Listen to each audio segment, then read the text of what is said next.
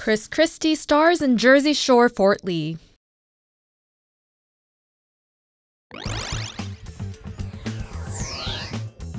Jersey Shore is back, starring Christie, Bridget Anne Kelly,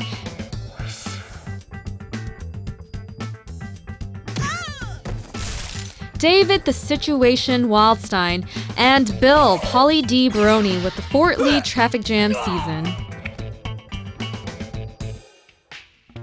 The season starts with Christie feeling butthurt after Fort Lee's mayor refuses to endorse him. So Christie gets Snooki, the Situation, and Polly D to create gridlock in Fort Lee.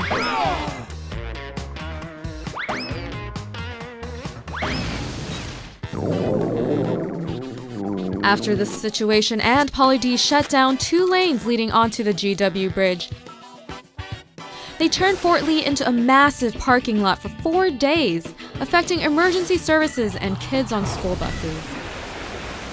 The season ends as Christie denies any involvement and blames it all on his aides.